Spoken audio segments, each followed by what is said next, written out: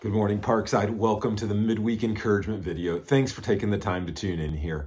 This week, man, I am encouraged by a couple of things that relate to the local church actually functioning as the local church, being on mission, being united together in the gospel. You know, all over the world, all over America, it seems like we just see people that are nitpicking at each other. They're finding little stuff to fight about and separate over, and really struggling to unite around a common goal. And the local church is my prayer that it will be a countercultural organization, a countercultural institution where we can unite over the gospel and being on mission together and see that go forward. And this week I saw Parkside do that, and it was so encouraging to me.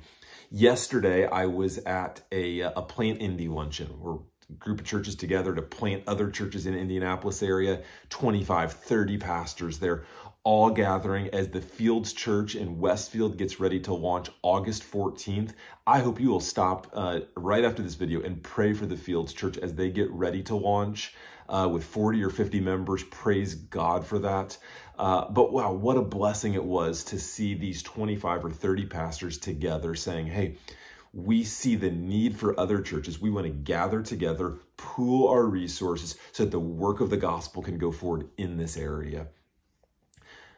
We also saw last week at Parkside, one of the first unanimous votes in a long time, one of the first ones I can ever remember, last Sunday when it came to our budget. And man, what a beautiful thing it was to see God's people unite in harmony in a unanimous vote and say, yeah, we're going to move forward together. Surely there's little things that somebody would want to change, but to say, they want to change this or that in the budget, but to say, hey, we can get together and behind this and move forward with the priority being the gospel growing deeper in our hearts and proclaiming it to our neighbors and to the city and to the ends of the earth.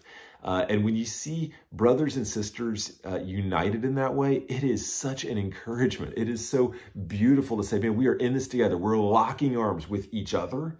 We're locking arms with other churches in this area. And even last week when I was in Costa Rica with the Fergusons, we're locking arms with them around the world because God has given us a mission. And whether we're in good health or in bad health, whether our finances are doing great or our finances are in shambles, whether emotionally we're on top of the world or we're in a deep and dark depression, to know that we are with each other. There are brothers and sisters you can lock arms with on mission because Jesus has called us out of the darkness into his marvelous light so that we would proclaim his excellencies. That's what 1 Peter tells us. And we do that ourselves and we do that with others. Park said, I love being part of this body of Christ that is on mission together. And I pray that you will not only love being part of this body, but also yourself individually and corporately be on mission together. This Sunday is a big one for us, Parkside. It's July the 3rd coming together. I'll have a couple of comments in our service about Roe v. Wade being overturned. We've also, right after the service, got the send-off party for the McKays. It'll be brief with light refreshments as they get ready to move to Atlanta.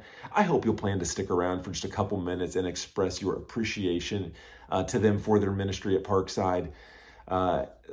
Big Sunday. Hope you'll be here. We'll also be singing the song that we sang last week. God is For Us is the name of it, taken from Romans 8. You can see the link in the email. I hope you'll listen to that, reflect on beautiful truths so that when we gather as a church, we can sing loudly these praises to our God, to our King, that he is for us all the time. Park said, I love you. Hope you have a great Wednesday. I'll see you Sunday. Bye.